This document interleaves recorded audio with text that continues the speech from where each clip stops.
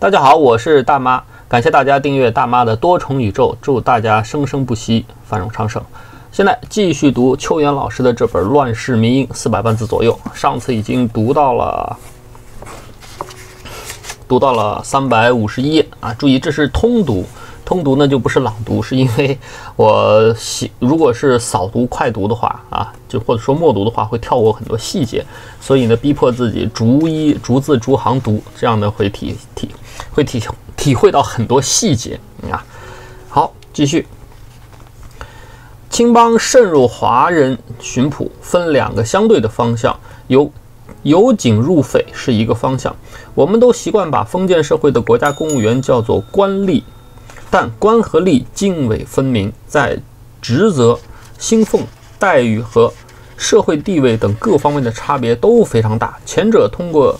举孝廉、科举或捐班出身，走的是正经仕途；后者只是衙门里负责具体工作的基层办事员，有其职而无其权。宋江在浑城县做的押司就属于后者，他在做自我介绍时很谦卑地自称浑城小吏。宋江在基层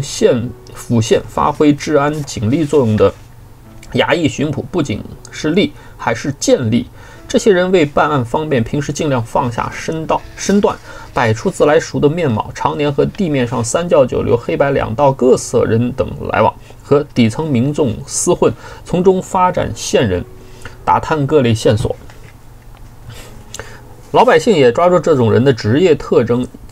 起一些很生动的外号。在中国北方部分地区，民间俗话就把衙役捕快叫做串街狗，形容这些人身为官府鹰犬，眼线发达，嗅觉灵敏，对辖区内的民情事态了如指掌，甭管什么事儿都瞒不住他们。老百姓和帮会分子如果有和衙门口打交道的事情，也都通过和衙役套近乎的方式进行疏通。只要别把事闹太大，都可以睁一只眼闭一只眼，适当做个人情通融一下。彼时社会描述帮会与衙役巡捕的暧昧关系，有句话：差役不进帮，饭碗端不长；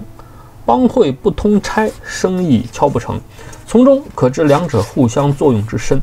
租界当局招募华人巡捕，后者自然会沿用这个习惯。当局对于洋捕、华捕和从殖民地招募的印度或越南巡捕都建有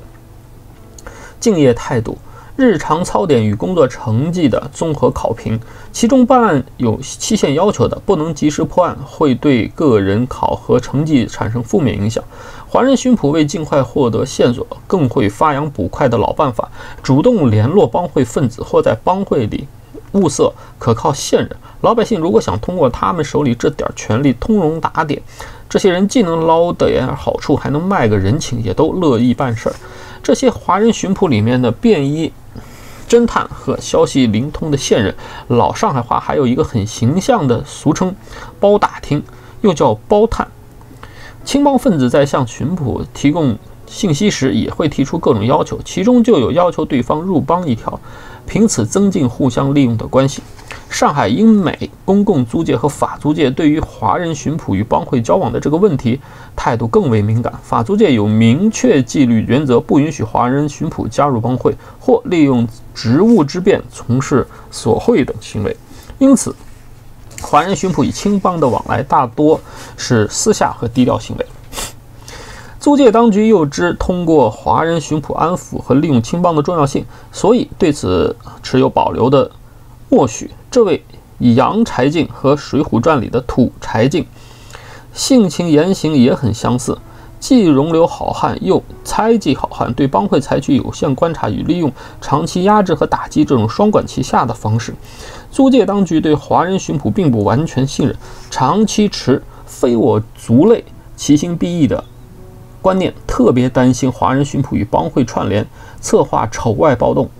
仇外就是仇视外国人的暴动，破坏租界统治秩序，甚至作为潜伏特务，随时协助中国官府以武力收回租界。在19世纪末和20世纪初，公共租界和法租界从各自殖民地分别招募印度锡克巡捕和越南巡捕，主要也是出于这种担心。1906年，法国驻上海领事居兰达向法属印度支那总督多次提议，要求从越南招募当地巡捕派遣至上海，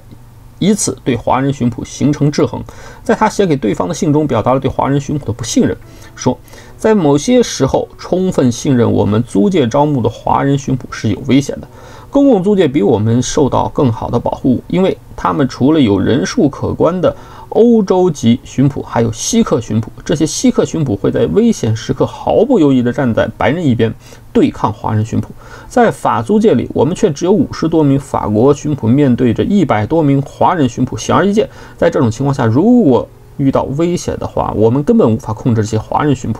有匪入境是另一个方向，也是最主要的方向。帮会分子意识到巡捕的权势，就会有人想到去主动应聘，然后自己集包打听与好汉的双重身份于一身。在租界华人社会里就太得势了，想得到挺美，做起来太难。租界对华人巡捕文化素质方面的要求，直接把大部分文盲帮会分子排除在外。对巡捕仪容仪表、岗位考勤、业务考核和操守查检等工作检查程序，会把那些游民出身、懒散惯了的帮会分子淘汰掉。顾竹轩就曾短暂做过公共租界的巡捕。他刚到上海当车夫，路上常和管制交通的印度巡捕红头阿三打交道，觉着对方挺威风，自己也去应聘。上岗之后受不了租界警务方的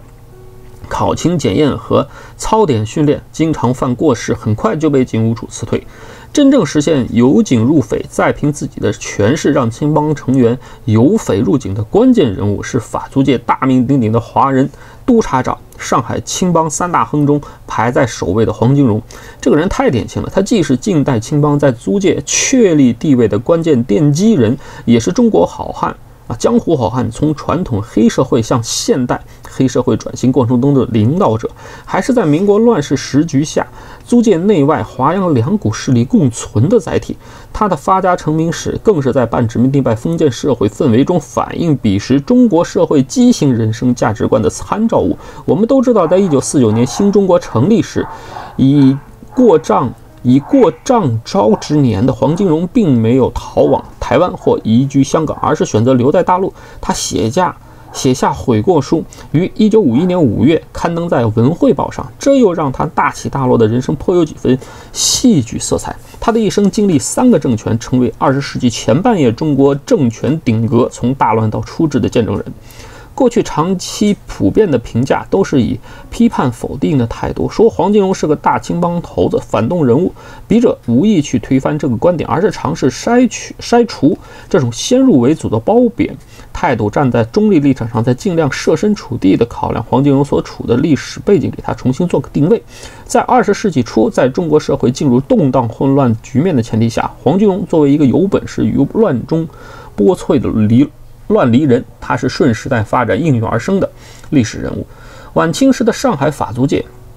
共分3等，巡捕之上是探员，也分3等，再往上是分2等的探长或巡官，最高级的就是督察长。在督察长之上还有正副总巡官，都是法国人担当，和华人没有关系。巡捕入职之后，先经过1年实习期，经过考核后转正。华人在巡警生涯不必有太优秀的表现，熬年头混资历即可，只要不犯大过错，平均3年就能晋升1等。10年之后，这位巡警升为探员，这个级别若想得到继续晋升的机会，就必须做出突出成绩。巡警和探员如有杰出表现或者重大破案履历，就可以在短期内得到晋升，甚至越级晋升。对巡捕的晋升和授勋嘉奖仪式通常安排在西历新年、法国国庆日来临前夕，或者该巡警入职纪念日。受奖者在获得升职机会和名誉褒赞之外，还会获得较为丰厚的奖金。一些出身卑微、经历复杂的历史人物，出于美化自身或者遮掩陋习的目的，都有早期人生履历模糊不清或者前后矛盾的现象。黄金荣也不例外。全国政协上海委员会文史资料工作委员会编撰的《旧上海的帮会》有黄金荣事略和我所知道的黄金荣2篇文章，里边有关黄的早期履历现在就明显有差距。按前文所述，黄金荣生于同治7年11月初1，即1868年12月14日，在1892年进入巡捕房外勤便衣部门任包打听，后闻又称黄于1886年在上海县县衙做差以后升为捕快。1900年法租界再次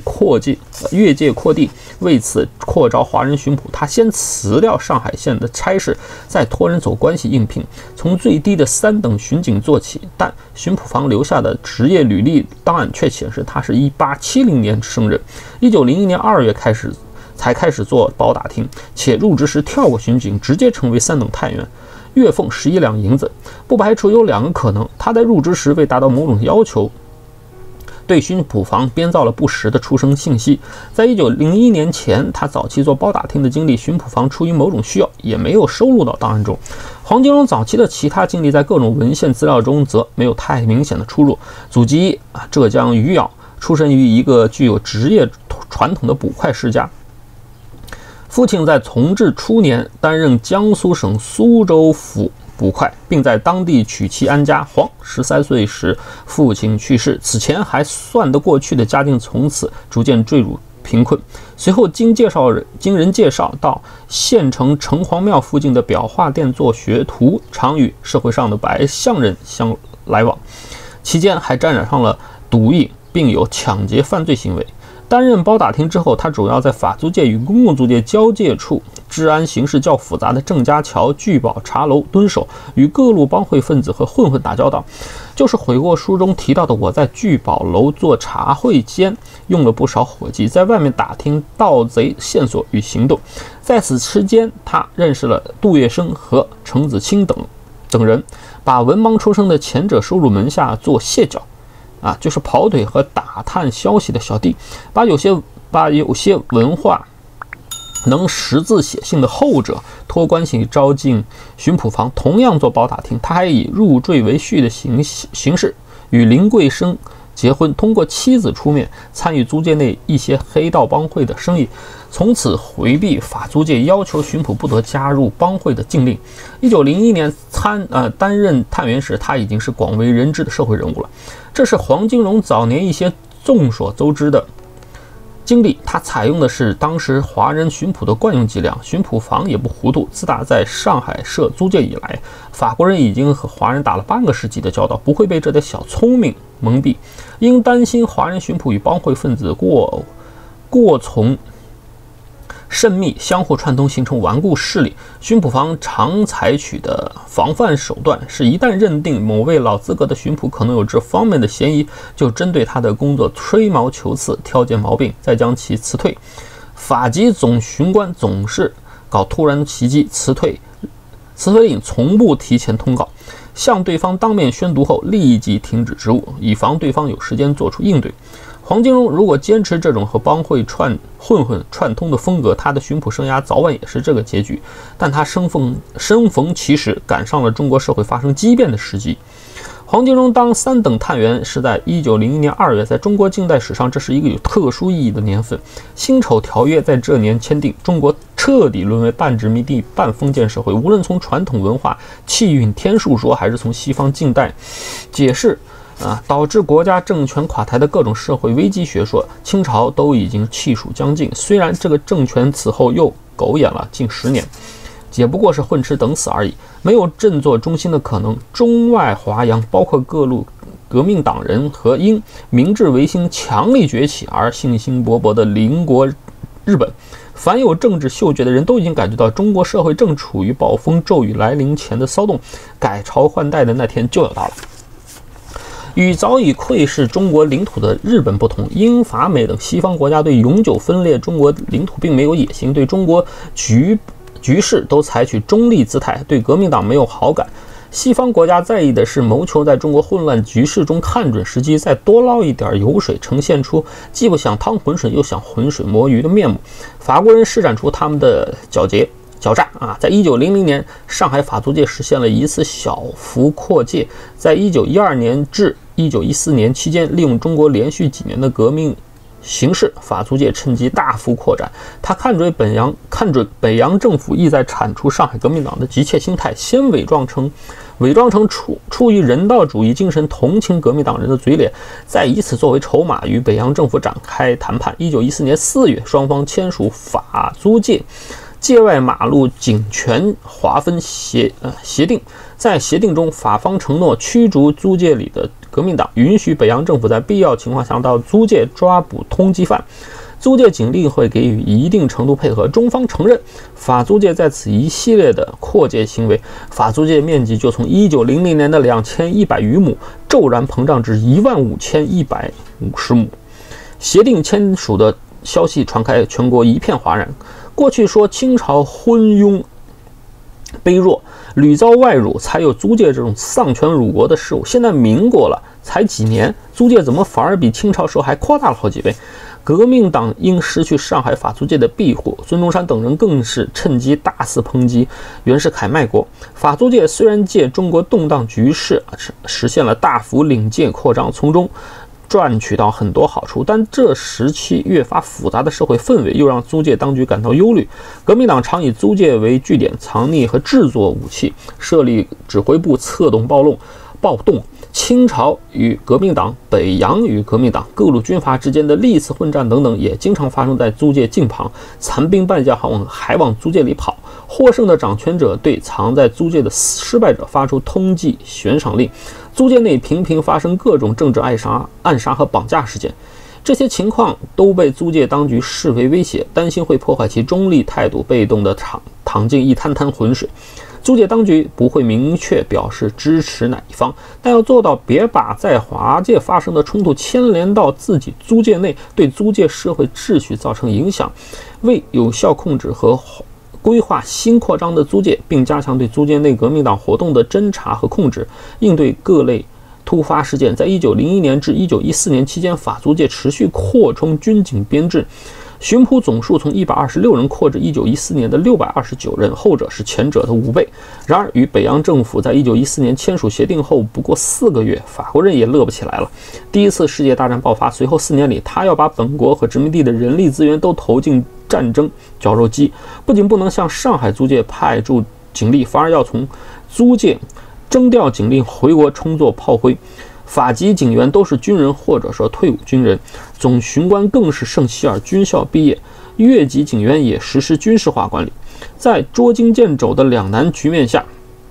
租界当局只能被迫重用他们并不信任的华人巡捕，让他们用以老带新的形式协助扩招和编练更多华人巡捕。因此，黄金荣能在自身已经有一系列与巡捕工作纪律条例相悖的行为时，不仅依然能稳坐职务，还能利用租界当局给予他的用人权利，把他看中的帮会分子逐一安插进巡捕房。1903年，法租界巡捕房总人数为166人，其中法籍46人，华人120人。此时尚未正式招募越南巡捕。1907年总人数已经为236人，法籍44人，华人141人，越籍51人。在租界扩定和一战爆发的1914年，上述4个数字分别增长为629人、65人、307人和253人。法籍巡捕达到一战结束前的最高值。然而到了1917年，在巡捕房已经开始招募俄籍巡捕补充警力的前提下，所有欧洲白人巡捕降至44人，越南巡捕降至230人，华人巡捕继续攀升至353人。以上数据出自上海公安制法租界警察机构。在一战爆发时，上海法租界和公共租界社会逐渐形成一个 A、B、C 3层的金字塔阶层，最上层也是人数最少的 A， 是以租界领事当局为核心的西方人，最下层也是人数最多的 C， 是底层华人，中间则是包括拿破温包头、华人巡捕、华人士绅在内拥有广泛人脉关系的 B。A 和 C 是近乎完全隔绝的两个世界， A 只能通过 B 间接的管控 C， 为此 A 即便并不充分信任 B，但为了实现以华制华的效果，也只能向 B 让步，放权给予更多自由行事的权力空间，使 B 成为租界当局办事为洋人效力的华人买办阶层。法国人和所有观望中国局势发展的外国人一样，都能猜到开局，但猜不准过程。经历辛亥革命、2次革命和袁世凯称帝风波，中国已经没有具备足够政治威信的大人物，失去了在短期内重新统一的可能。接下来的国家走势变得变得驳杂不明，这又给租界当局带来新的问题。以前的清政府虽然羸弱，但好歹是个政令统一的全国政权。洋人在中国发生什么事儿，直接和朝廷官员交涉就行。那现在这个国家到处都是地方实力派，相互之间还纷争不断，处在城头变换大王旗的混乱局面。一旦生事，租界只能自己揣躲着和与形形色色的地方当局打交道。这个自己显然不是租界最高层法国人，依然要通过华人买办。黄金荣表现出他的专长，能为法国人办大事。说办大事其实就不是办大案，是因为当时一些突发的涉外事件都发生在租界以外。黄作为租界巡捕，他只在租界内才有执法权。现在租界当局委托他协助处理在华界外发生的涉外事件，他只能通过自己惯常的路数去沟通。这当中很有时代特色的一件事，就是前文提到的凌城大劫案。1923年5月6日凌晨2时，由上海开往北京的一列豪华客车行至山东临城，被当地以孙美瑶为首的一股土匪劫持。这是一列挂有3节头等车厢的豪华列车，乘客非富即贵，立即震惊中外。在被劫持的外国旅客中，有上海密勒市评论报的主编、美国密苏里新闻报驻远东记者约翰·鲍威尔。匪首孙美瑶在舆论宣传这方面颇有些无师自通的天赋，他非常看重这些羊肉票的利用价值，不断要求鲍威尔以个人名义写信同围剿官军交涉，还将土匪对山东地方军政官僚的控诉呼吁得到官府收编的主张，希望得到外国对这一件事情的重视，恳邀有身份信誉的外方人士出面担保的请求。人质在巢窟中与土匪相处过程中的所见所为，当然还包括最重要的谈判条件和赎票价码等信息，让鲍威尔以写信和委托他人为传达人的形式陆续透露给外界。书信和口信内容又被密切关注的中外报社媒体争相刊发，形成了一件追踪报道长达1个多月的热点新闻。当土匪劫持的外方人质中，有在中国海关税务司任职的 M.A. 贝吕比等数名法国人，法国领事要设法营救。同月21日到23日，上海总商会红十字机构一支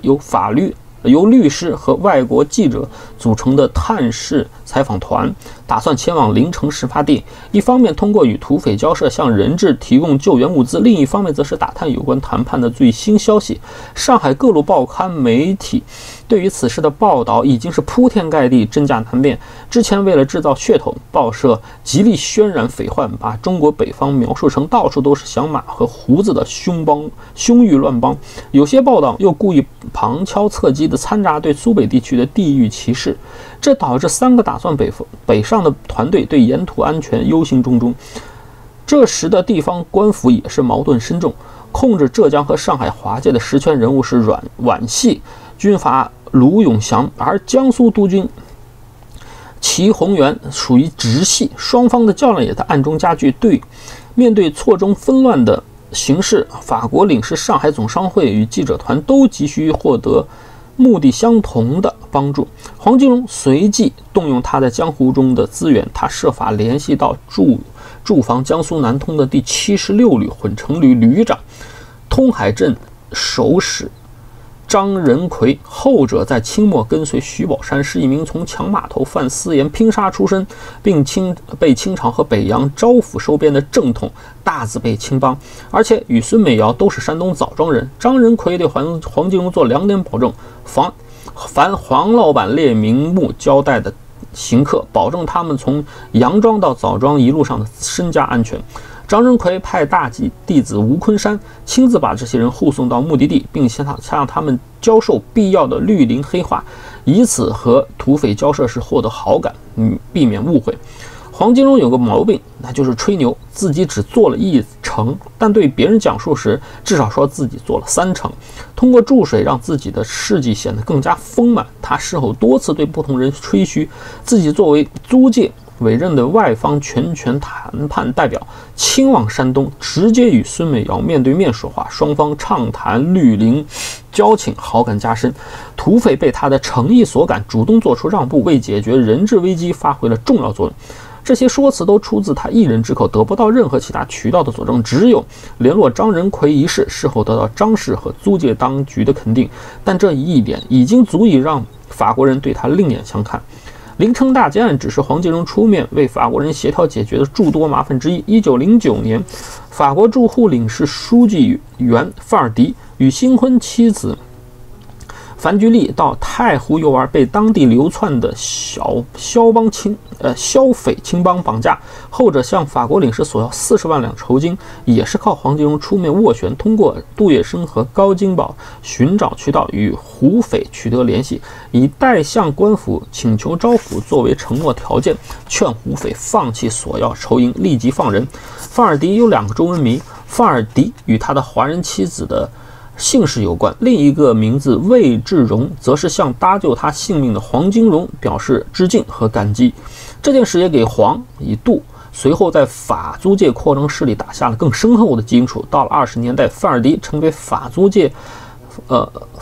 公董局行政总办，他利用法租界当局重新批准鸦片专卖制度这一机会，凭自身的职权影响力，为黄金荣与杜月笙在租界开拓毒品、赌博等方面的生意提供了全面庇护，自己也从中得到厚利。此外，在晚清到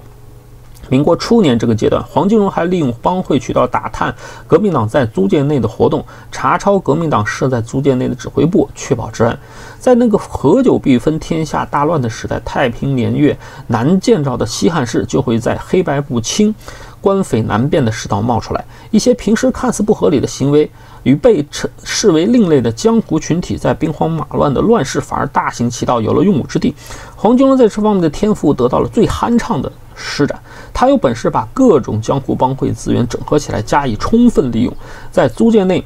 外撒开一张神通广大的人际关系网。这张网连缀黑白两剑，让他能以偏方治怪病的奇怪手法，为法国人解决在中国遇到的各类突发事件。黄金荣作为法租界当局应对中国这一时期的混乱局面出谋划策，并亲力亲为，得到法租界当局的欣赏和巡捕房的嘉奖。1903年2月1日，他晋升为2等探员；1907年1月1日晋升为1等探员；1909年7月1日成为2等探长，整2年后又升为1等探长，10年之内连升4级，最终在1921年12月15日，他再次得到晋升，成为法租界首位华人督察长。黄金荣这手以中国人的习惯解决问题的方法，也给法国人上了一课，让他们看到中国江湖帮会在乱世中发挥的作用，开始从轻审视青帮对华人巡捕渗透的问题。从1918年一战结束到20年代的中后期，中国社会同样在发生巨变。1919年法国和会后，中国社会各界掀起反对殖民主义，要求收回列强在华租界、废除领事裁判权、洗刷外辱的新爱国主义运动。随着10月革命的发生和苏俄布尔什维克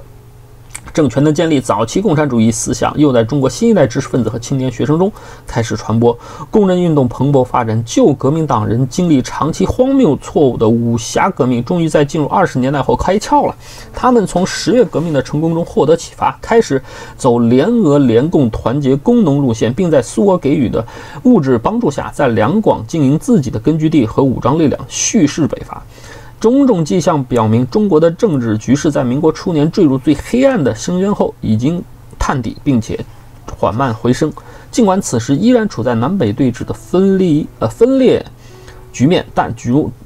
逐渐能从乱麻中梳理出头绪，形势开始趋向明朗。法国人意识到，像1900年和1914年那样，在中国形势最暗弱的时期，表面上宣称自己不掺和中国内乱中各方势力的争动，摆出一副不干涉中国内政的中立姿态，实则趁机抄底占大便宜的机会，以后恐怕不会再有了。其自身实力也远不如前。持续4年的一战，法国取得的只是惨胜国力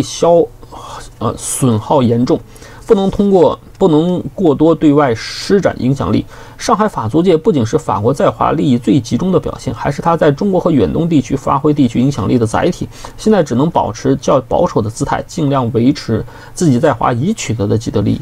出于这种考虑，法租界当局逐渐改变巡捕房和华人巡捕的作用，不单是简单的维持治安和处置突发事件，而是利用兼有青帮分子的华人巡捕来收集中国各方政治势力的情报，刺探共产主义思想和其他左翼思潮在中国的传播情况，防范和处置中国社会不断掀起的反帝爱国主义运动和工人运动浪潮。1921年7月30日晚上，正当中共一大会议在法租界贝勒路理工馆进行，有个肤色黝黑的陌生男子以寻人找错地点为名义，突然闯进会场，导致会议立即终止，随后转移到嘉兴南湖。这个闯会场的不速之客就是黄金荣的门徒，1905年由黄引荐进入巡捕房做侦探的程子清。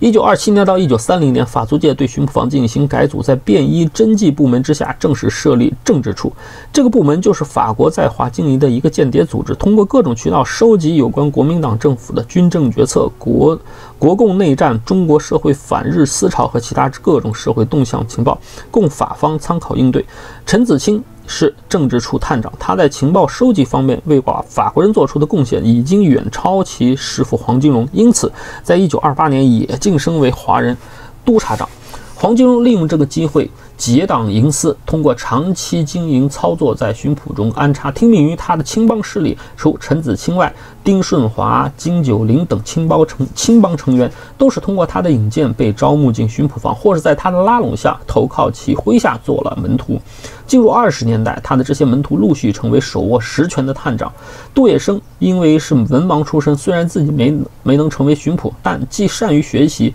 更能超越黄。他喜欢放低姿态，摆出仰慕文化人的姿态，把杜官贤、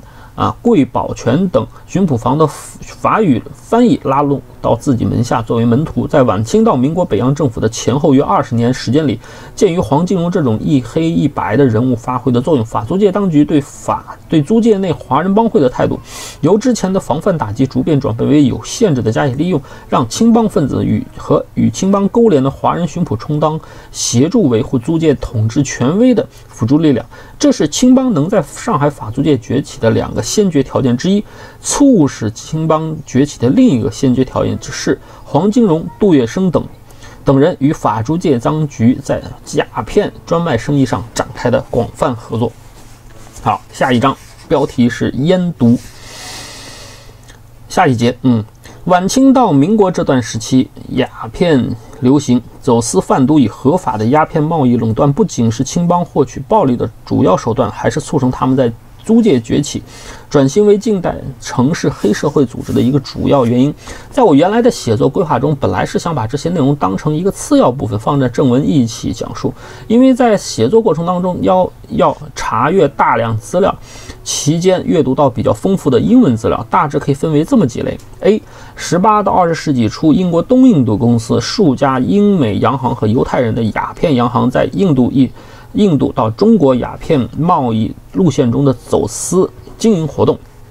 B. 外国鸦片贩子和中国同伙的来往活动，前者以个人游记、商业合同、私人书记、回忆录等形式，对后者有包括出身籍贯、相貌、言行、行为方式、职业特征等多方的描述。C. 英印总督和法国印支总督、殖民当局对华政策方面的活动记录、外交公务与私人信函，西方驻华外交人员、海关人员对中国社会的观察，对中国民间鸦片横行的调查报告和对中国政府的评价。D. 西方传教士在中国各地的走访见闻，出于信仰道义和人道主义精神，他们对鸦片贸易予以批评，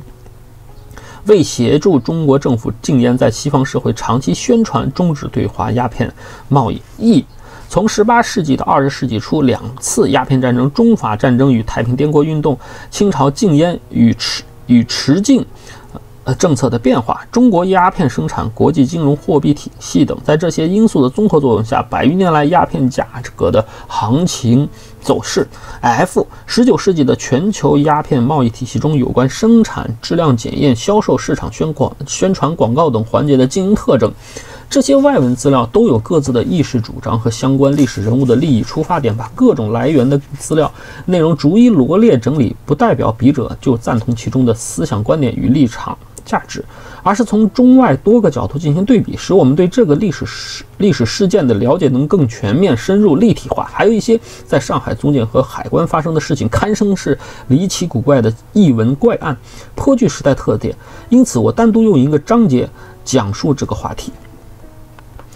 罂粟原产于南欧到西亚一带，大约在中国唐朝中期从西亚传播到印度和中原内地。阿拉伯人和印度人很早就知道从罂粟成熟的硕果中割取叶汁制作鸦片，充作药材或助兴剂，通过致幻效果来提升纵欲的快感。在盛行印度教和祆教的印度、波斯等地，一些宗教组织也利用鸦片的致幻特性进行布道传教。18世纪前叶，当英国人刚刚征服印度东部的孟加拉地区，就看到一幅赫人景象。在这个盛行让女子为亡夫殉葬的国度，死者的家属一个看上去很有威望的老年男子，让一个老妇人给可怜的寡妇吃经过计算的鸦片块，让昏昏欲睡的寡妇能在火堆上始终保持着尊严，不会让她因为在葬礼上表露出自己真实的恐惧、反悔和试图逃跑的求生行为而遭到邻居的耻笑。当时的主要服用方式是把小块烟膏放进热水里化开，河水吞咽。生烟膏有苦呛感的刺激性臭味，吞嚼过程给人的感觉并不舒服。由于是从消化系统吸收，致幻作用的时间也慢，因此别看此物很早就已经流入中国，但并不普及，一直被当成药材。到18世纪，大烟枪和烧烟吸食法在东亚地区开始出现，抽大烟由此被中国人接受。对烟枪吸食法的出现时间与传播形式的考证，学界有很多观点。有观点认为，大约在清朝雍正年间就已经出现，因为这段时期是清朝专制高压的强势阶段，对社会民情动态发展非常敏锐。广东省地方官发现当地有无业浪荡之徒兴贩鸦片烟，私自开设烟馆和囤货批发的烟窟等活动，便写入奏折汇报给雍正帝。对烟枪的考证说法更多，主要有2个解释。其一，认为最早在东南亚地区出现，南洋群岛土著居民的教规严律禁酒，为纵欲取醉，他们选择来自印度的鸦片，在长期服用的过程中发明了烧烟法和烟枪。下南洋侨旅经商的华人把这2样事物一起带回国，并加以改进，使之更适合中国人的习惯。其二，认为是岭南两广地区出现，在这一地区民间流行用竹子做的水烟筒，当地人对水烟筒加以缩小改良，就发明了烟枪。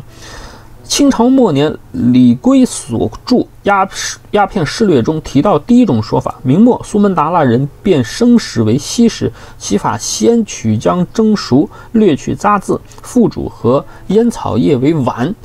置竹管或可稀食，回教盐酒净而酷嗜鸦片。康熙23年，海禁池南洋鸦片列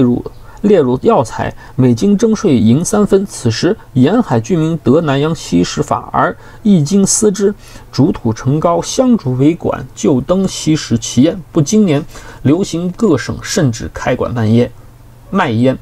第二种说法的接受度相对更高，还能从文物和史料记载中找到丰富的依据作为佐证。早期的烟枪大多用竹子做材质，且各种说法都提到此物来自岭南或由岭南创制。成书于嘉庆10年的《清烟录》最后一卷叫《食烟考》，讲述乾隆末年中国各地吸烟的习俗，里面就提到了刚刚出现的鸦片烟。近时乃有鸦片烟与助烟用法迥不类，亦自西洋来，岭南人多食之，其气用竹，长如横吹而粗。这个吹就是指笛子的意思。两头以铜饰之，其中颈上处凿一孔，烟碗插其上，碗用泥大如指鼎，而其中仅容米粒许。桶中用棕榈毛淡之，以防烟茎突出。烟如膏至小银器中，时用灯，易清洁。或洋玻璃就是玻璃为之，或广锡为之。燃以清油，开灯于众，两旁各设枕席，石壁二人，人具一枕，就登上卧食之。这段话描述的烟具和吸食形式基本和后世一样。鸦片中让人致瘾的主要化学成分是吗啡和甲基吗啡，也就是可待因等生物碱。从罂粟果割取酿制的是生烟膏，不能直接吸食，先取少量生膏，倒在铜或者银制的小锅内，用少许温水化开，放在水上烘烤，再用铜或者银制的烟签子不断搅拌，经过加热得到粘度大的熟膏，粘在烟签子的顶端，同时继续往里加膏补水，最后让熟膏结成豆粒大小的球状，就是俗称的烟炮。条件简陋的瘾君子用铜片或者直接用手揉搓即可。抽大烟的原理不是让烟膏燃烧，而是让烟膏沸腾，是物理反应而非化学反应。烟枪分杆和膏，两者是分体的，后者可以拧下来。吗啡沸点为476摄氏度，普通蜡烛火焰外焰可达到500度，很容易就使其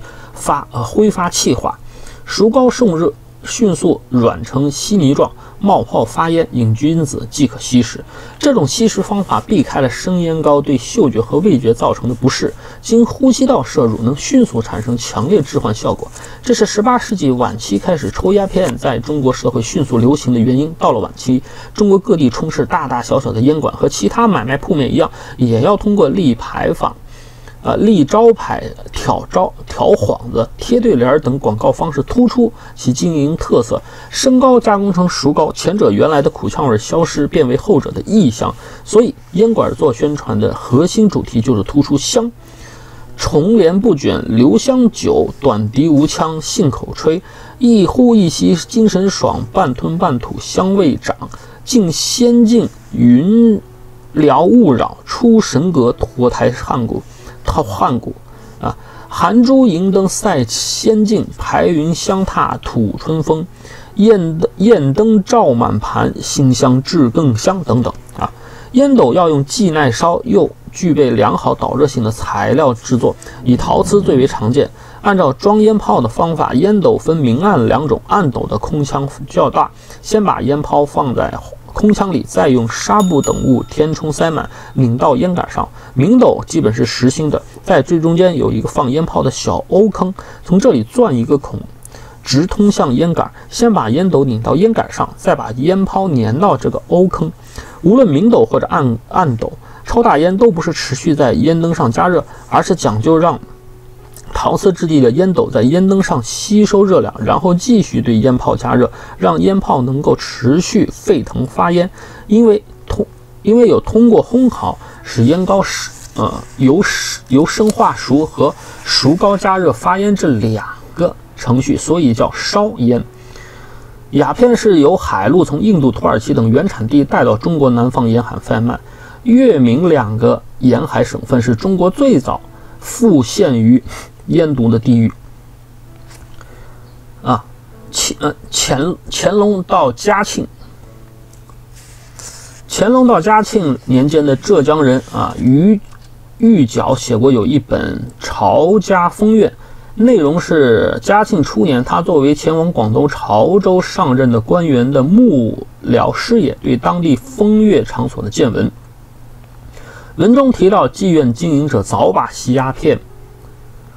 助兴当作吸引嫖客的重要娱乐内容，至于娼家无不设此以饵客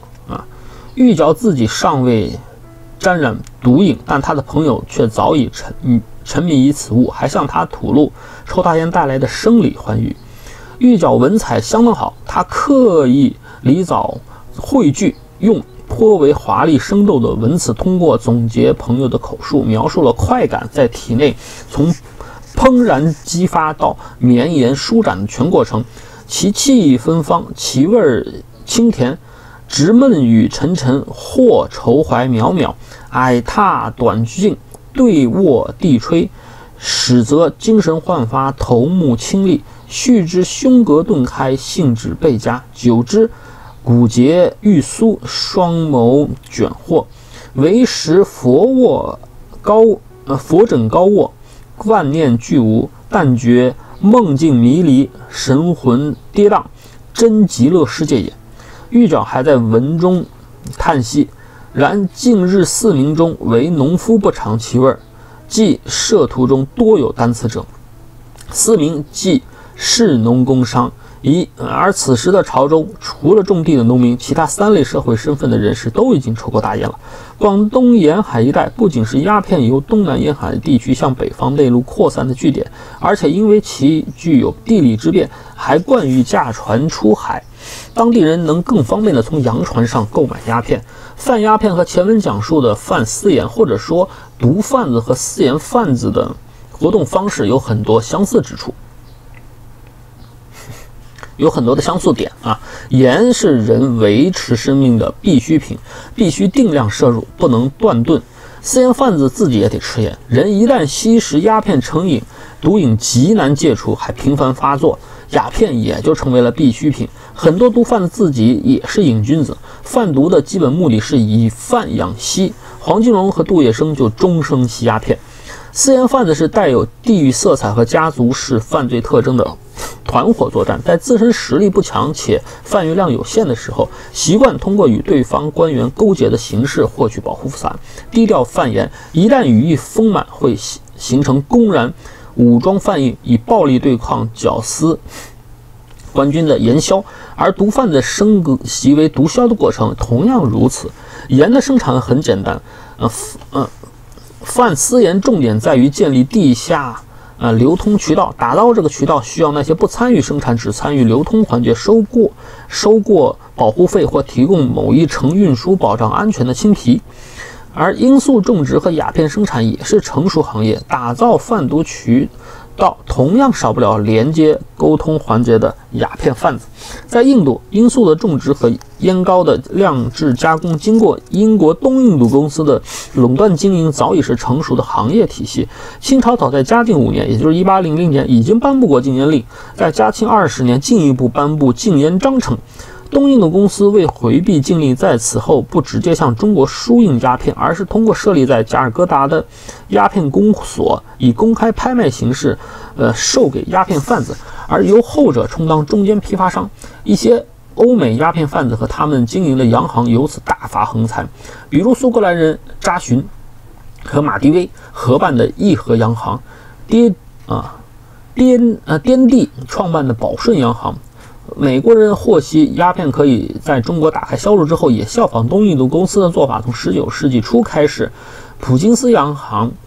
塞缪尔罗素的齐昌洋行等也把土耳其鸦片贩运到广州。还有一些长期热衷向中国输出鸦片的外国商人，被我们的历史书无意或者有意忽略了。在这群人当中，有葡萄牙人，有主要聚集在印度西北部以擅长经商著称的拜火教徒帕西人，在香港等地称巴斯人，还有一些原居住阿拉伯半岛的塞法迪犹太人。塞法迪犹太人的经历很周折，最早在阿拉伯帝国兴起时，他们的祖先和阿拉伯人一起迁居到西班牙。15世纪，信奉天主教的西班牙人在驱逐阿拉伯人的同时，把这些犹太人也一起赶走了。到了18、19世纪，阿拉伯世界又因为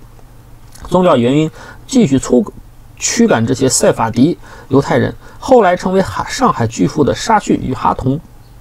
就是从伊拉克巴格达举家出逃至印度蒙迈。因为长期和阿拉伯人混居，他们各个方面都受伊斯兰文化的影响。南亚次大陆有2大块罂粟种植区，印度东部的孟加拉尔，中央高原的马尔瓦，前者被东印度公司控制，后者属于印度割据势力马拉塔王国土邦的领地。葡萄牙人在印度西海岸有果阿等据点。帕西人和犹太人的商业嗅觉相当灵敏，犹太人还选择加入英国国籍，并与东印度公司采取有限合作。他们很早就探知东印度公司在华取得的成功，并且全盘复制过来，在印度用包括走私等方式收购马尔瓦鸦片，经西海湾运往中国倾销。在鸦片战争发生前的中国市场上，他们一度与东印度公司展开了竞争。在19世纪末至20世纪初，受国际政治环境变化的影响，有一些本国和所属殖民地皆不出产鸦片的外国鸦片贩子，也成为对华鸦片贸易中的新面孔。比如日本人和德国人。日本是英国在远东地区关系亲密的盟国，甲午战争吞并台湾，在台湾采取禁毒政策，但又同时从英国控制下的波斯，也就是伊朗，今天的伊朗，获取鸦片，提取吗啡，对华贩运。1888年威廉二世登基之后，德国逐渐转为咄咄逼人的外交姿态，为在巴尔干半岛对抗英俄，与土耳其结盟，并把土耳其拉进来，引发一战的两大政治集团之一，同盟国一方。在19世纪后半叶，德国的化学研究和化学医药产业发展迅猛，从土耳其等国进口了大量的鸦片作为生产吗啡、海洛因等鸦片衍生物的工业原料。因此在这个时期，有一些德国商人把剩余零散鸦片贩于兰华。这两位新秀在以后的表现大相径庭。德国在一战爆发前，为改进同中国的关系，承诺严禁本国商人参与对华鸦片贸易，又因为英德对抗的政治需要，还一度对中国清朝禁烟表示支持。日本人后来居上，超过英国，直到抗战时期，毒品仍是他对华侵害的主要形式之一。早在嘉庆、道光年间，中国就出现了本土的跨国贩毒组织。清政府颁布禁烟令之后，不许到广州贸易的洋船携鸦片上岸。鸦片贩子采取的对策就是把鸦片存放于载重量大、抗风浪，并且配备有较强自卫火炮的趸船，在澳门外海或者广州珠江口伶仃洋上驻泊，充作海上移动仓库。闽粤当地毒贩驾小船靠近趸船购货，或由中外毒贩合作，选择沿海的隐秘岛屿作为窑窟，先把鸦片送到窑窟，再伺机分头转移上路。另一种方式是鸦片商人操纵趸船，在东南沿海省份的近海游弋。广东禁烟查的严，那就驾船开赴福建沿海。福建也有钦差大臣到任督办禁烟，在北上浙江或返回广东，几个省都在严查禁烟，也不妨事，专门到两省交界官府控制势力薄弱的地区，甚至前往北方渤海地区。这些趸船会伺机主动派出名为coaster 的小型近海贸易帆船，与沿海居住的中国人做交易，或招呼中国渔民靠近趸船交易。承担缉私任务的清朝水师官军，只要得到贿赂就不闻不问，甚至一起参与贩毒。玉角在文章里讲述他在潮州目睹的超大盐风气，当地人拥有的鸦片都是通过海上走私，跟驾驶帆船的洋水手交换获取。一个潮汕，一个闽南，当地人不仅自己吸鸦片，还以地域宗族形式组织起走私贩毒集团潮汕帮和福建帮。在鸦片战争爆发前，持禁烟立场的黄觉滋在奏折里向道光帝陈述粤闽两省沿岸的鸦片走私现象，曾提到过有帆船在近海游动，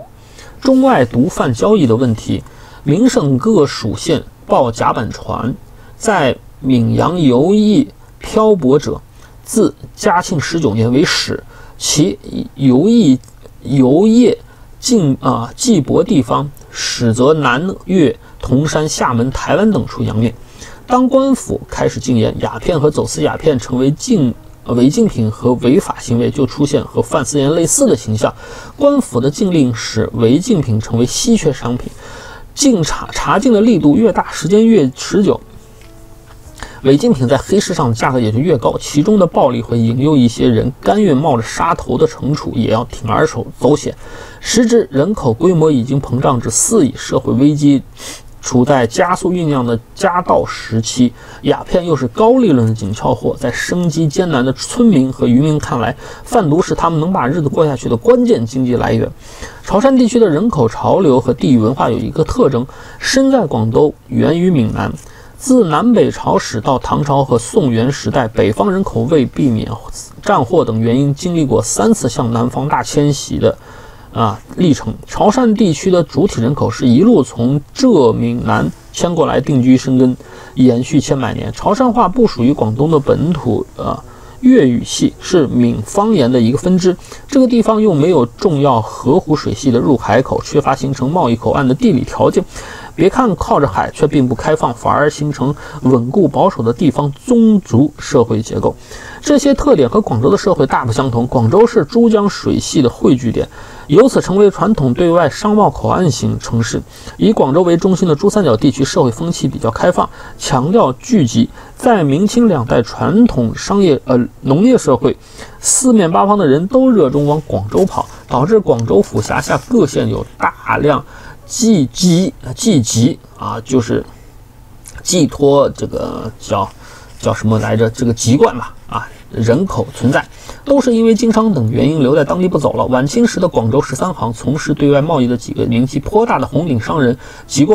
贯都是福建，如潘正成年轻时从闽迁会，吴秉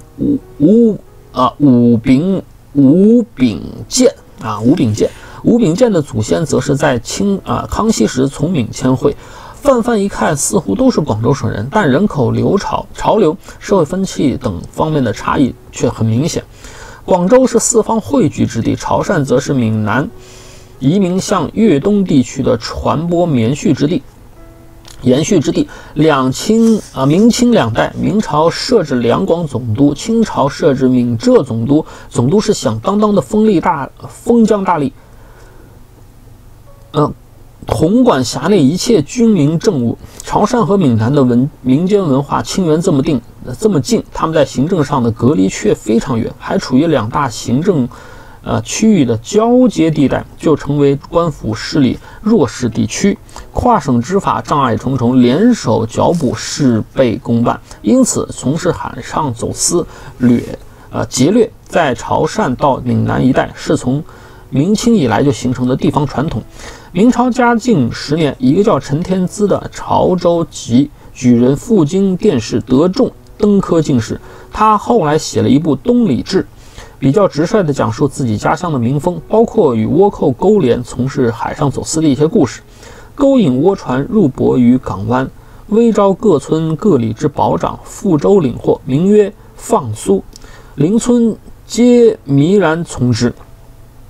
走私在当地不是个别行为，而是全民参与。清朝同治年间，江苏人茂成曾在潮汕地区的潮阳、澄海两县做地方官。到光绪初年，他改任广西连州知府，此时已经不在潮州，没啥顾忌，就在他的个人著作中对潮汕当地民风做了一番评价：广东列郡9，潮州为南治。郡地滨海，其民多利贩，不知诗书，有资百万不识一字者，以防海盗故，相助此，编户具足，以万数千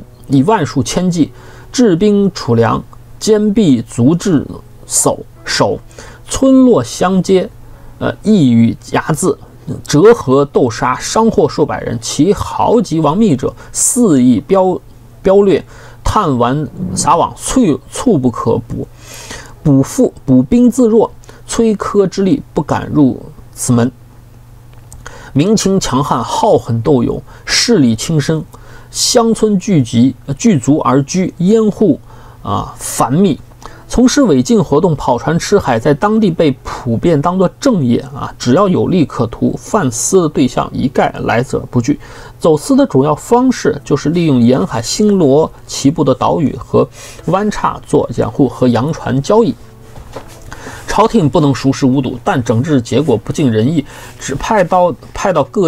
当地夫人的官，是国家任免的流官，能干就干，实在干不了就能像茂成一样，任期到了赶紧走人，不用受那窝囊气。但中央政府不能把基层整套官僚人员机构都从外地空降过来，做具体事务的吏衙还是要从当地人里物色。这些本地人出现的吏衙非常看重相宜，根本不卖不买官员的账，干脆充当通风报信人。官府刚有缉私剿捕的打算，立刻就被他们透露出去了。一邑九乡，半为贼术，是沿海之乡，无益而非海寇之人也。党羽甚骤，分布日广，自州郡以至监司，亦有举动，必先知之。19世纪初，洋船把鸦片带到中国沿海，当地就开始做起这门生意。黄觉滋在奏折里提到的南澳岛，就在闽粤交界，周边是潮州鸦片走私者与洋船从事交易最频繁的海域。1848年到1850年被后世称为茶叶大盗的英国植物学家罗伯特·福军，受东印度公司嘱托，数次前往福建武夷山区，了解中国人制茶工艺，搜集茶树载苗，搭船往返闽粤沿岸海时，他就目睹潮汕人全民参与鸦片走私的震撼场景。成百上千当地人聚集在南澳岛购买鸦片，盖起简陋的小屋，供应我们的鸦片船所需要的物资。一旦定泊地发生变化，男人、女人还有儿童又占据能面对船只的海滩上。当地人准备好银钱、淡水、食品和其他足够吸引人的物品，聚集在海边，以此招引洋船驻泊，以零购方式和水果换取鸦片。随后几天，同样是本地人身份的鸦片商贩，通过加价的方式，又从这些老乡手中把鸦片收购集中，再分作陆海两路转卖到内地。其中走海路的这条路线，把鸦片私运到闽浙卖给当地人，由后者再转运北上，经往天津、山东沿海等地。这条海路走私路线比陆路更快捷，获利更高。印度鸦片经海路输出到中国都要经过马六甲海峡。马来半岛最南端的新加坡是把控这个咽喉水道的扼关。1819年，在东印度公司控制新加坡，随后设立海峡殖民地，作为公司对东南亚和远东地区的贸易中转站点。在明清两朝，粤闽两省的居民常以偷渡方式下南洋谋生，在当地繁衍生息，成为华侨。他们又和本乡故土常有往来沟通，消息比较灵通，所以仅相隔10年，即清朝道光10年1830年，潮汕帮和福建帮都采用惯常的偷渡方式，私自驾船下南洋，前往新加坡购鸦片。潮州帮还派人前往加尔各答，直接向东印度公司咨询如何在当地参与鸦片公所拍卖活动的有关程序。但是在随后几年，由于清朝再度加强对广东鸦片走私的打击力度，以及林则徐禁烟和鸦片战争爆发等原因，政治环境和鸦片走私环境都发生了急剧变化，这个计划才没有得逞。私烟能受市场欢迎，是因为绕开了官府抬价的专卖体系，具有明显的价格优势。促成鸦片走私的原因之一，就是在当时鸦片合法化的前提下，绕过政府征鸦片税这个环节。诸如因吸毒导致倾家荡产这类故事在社会上流传甚广，因此给很多人造成一个颇有偏差的判断：毒品一定很贵。但在现实中恰恰相反。毒品交易中，毒品也就是商品。既然如此，其经营活动就依照商品经济的市场供需价格走势原则。一种商品如果它的存量总是很稀缺，价格一直居高不下，仅在某些小圈子内部才有消费能力，成为展示身份的奢侈品，该商品的市场规模就很窄仄，生意做不大。如果能把量做上去，价格降下来，让更多消费能力低的人也买得起，就形成销量或者成配扩张大市场。量做上去，生产规模扩大，生产工艺成熟并且得到升级，还能让成本大幅度降低，这就能避开薄利多销的尴尬，那就是厚利多销。毒贩的意愿和他们实际在做的就是让毒品更加便宜，想方设法引诱更多人来吸毒。如果简单回顾人类在过去200年与毒品打交道的全过程，就会发现毒品倾销和毒品种类更新同样是遵循这个原则。鸦片输入中国的100多年，总体价格走势也是不断下跌的。在清朝嘉庆、道光时期，因长期实施禁烟政策，保留有各种查禁案件的卷读文献。东印度公司与洋行之间，鸦片贩子相互之间也常有商业沟通信函。1858年通商善后条约中当中的条款使鸦片贸易合法化。此后近半个世纪的时期，鸦片不再属于违禁品，而是普通商品。晚清由外国人掌管的海关税务司也保留了鸦片进口的报关单据，以及对鸦片走私问题和中国内地鸦片产量的各种调查报告。这些历史资料提供了18到19世纪的100余年间鸦片生产和交易价格变动的丰富信息，可供我们参考。英国先后成立过2个东印度公司，老公司在1600年成立，是西方大航海时期实地理探险与专营贸易的产物。虽然名字叫东印度公司，但英国君主赋予它从非洲好望角以东，包括印度洋、南亚次大陆、东南亚到远东广大地区的独家特许专营权。除了商品贸易，还可以凭武力占领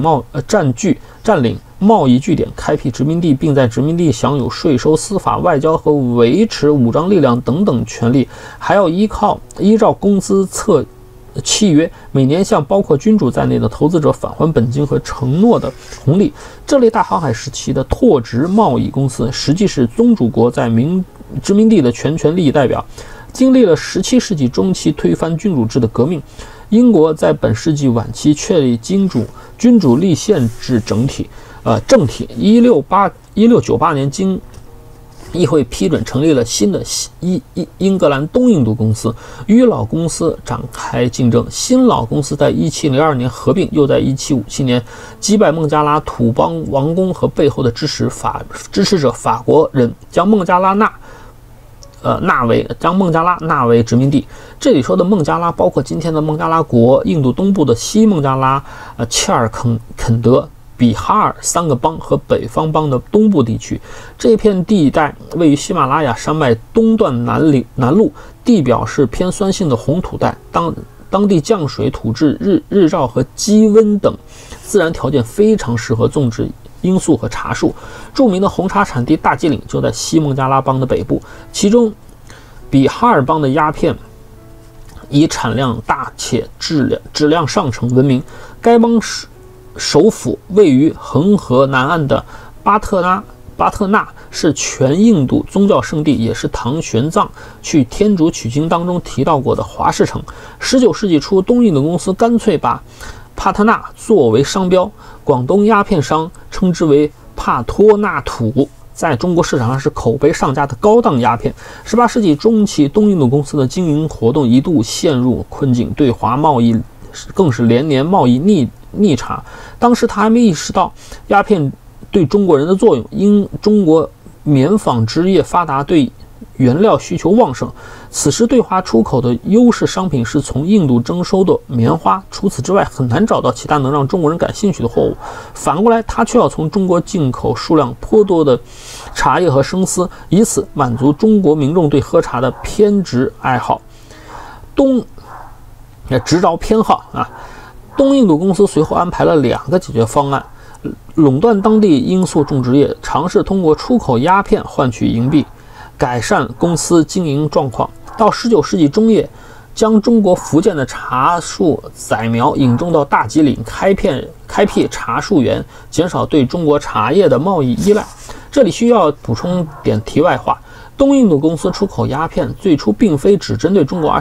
而是向整个东亚扩散，还有很多鸦片运往欧洲，包括英国本土。像中国的邻国越南和彼时处在西班牙殖民统治下的菲律宾，也是深受鸦片毒害的国家。在欧洲，鸦片不仅被当作治百病的神奇特效药，也成为各个阶层滥用的毒品。英国人同样热衷鸦片，不过他们不喜欢吗啡含量为4%的孟加拉鸦片，而是吗啡含量为8%到14%的土耳其鸦片。英王乔治3世就喜欢将鸦片丁泡在酒里服用。一大批欧洲文学家和知名戏剧创作者也喜欢在鸦片的致幻效应中寻找灵感。托马斯·德昆西还写过《瘾君子》的自白，文中用四支利枣的笔墨描述了服用鸦片丁过后产生的癫狂幻境。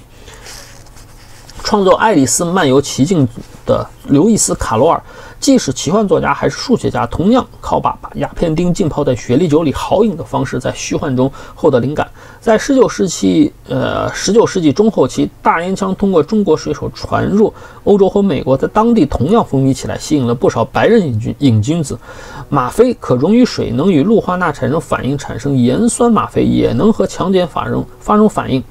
林则徐虎门销烟的方式就是把先挖水槽引灌海水，把收缴来的鸦片扔进去，再撒石灰。瘾君子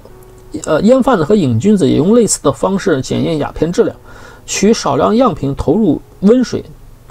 先对比剩余不溶物的分量，再往水里灌入食盐，观察其中颜色变化。东印的公司有一点值得一讲，实行标准化工序，对鸦片的生产环节严格把关，保质保量。在1793年担当第3任驻印度总督的约翰·肖尔非常重视生产质量和商业品牌包装。公司从印度罂粟种植户中收购上来的生鸦膏，以含水量25%、30%、35%设定3种标值，分成4个等级。只有含水量控制在25%以内的烟膏才用于加工派托纳土。像罂粟种植户支持最优厚酬金25%到30%之间的烟膏降价收购，用于加工孟加拉土。超过30%的烟膏收购价再降档，制成品质更次的加尔各答土。超过35%的烟膏则拒绝收购，还要采取降低应役承包商信用等级等罚款的方式以示惩处。烟膏更不允许掺入杂质，在尺寸统一的铜制模具中揉挤成规整的球状，仔细称重，不能缺斤少两。他还重视了解中国瘾君子的口味偏好，对罂粟的育种和种植不断加以改良，以此在中国赢得口碑。相比之下，马尔瓦鸦片的种植面积和产量都超过了孟加拉。在1817年之前，该地区还没有被东印度公司控制。当地人把烟膏揉搓成圆饼、方块或者类似马蹄的圆锥形，大小重量参差不齐。虽然不往里掺假，但卖相不好看，含水量的控制也不严格。葡萄牙人、犹太人和帕西人会把马耳他鸦片输往广州或者澳门。1830年前，马尔瓦鸦片在广州的口碑不如孟加拉鸦片，就靠主动降价抢市场。美国鸦片贩子最没有商业节操，在19世纪初看到中国迅速膨胀的鸦片，要求他们购买土耳其鸦片，叫米塞尔斯送到广州。这种鸦片的吗啡含量与印度鸦片不同，习惯后者的中国瘾君子不太能接受，还常往里掺假占分量，质量不稳定，信誉和口碑较差。东印度公司采取以当地土商签合同承包的形式，由后者负责对罂粟种植户进行控制和收购，所以对罂粟种植面积和鸦片产量的统计都采用当地丈量与称重单位比加和色尔。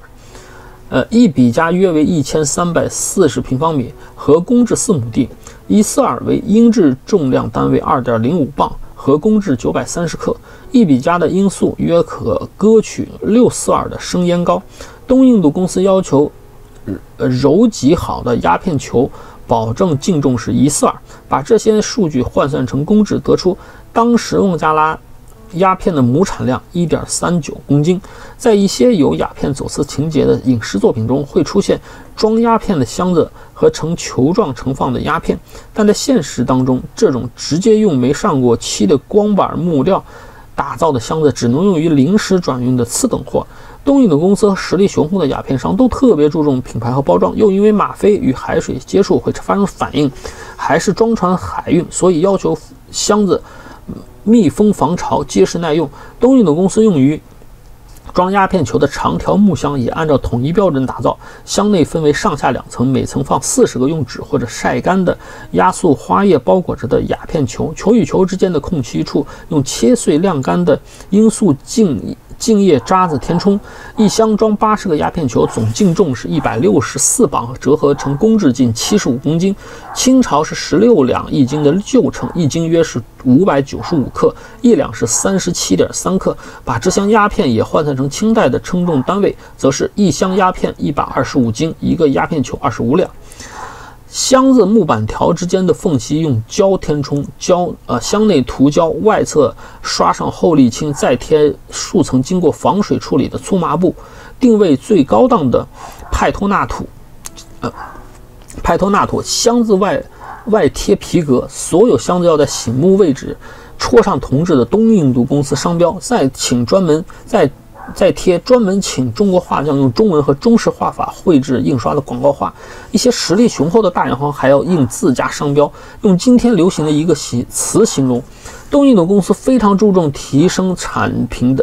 的颜值。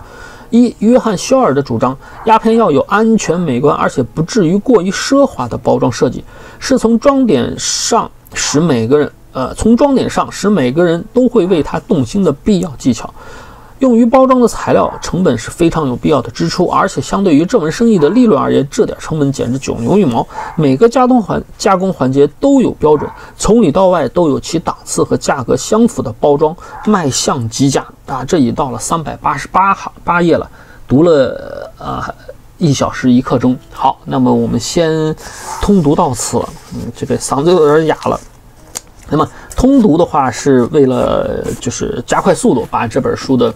真正的所有细节呢先吃透啊，所以这个来不及把一些这个断句啊、节奏啊、重音啊，还有什么感情啊加进去啊，所以大家如果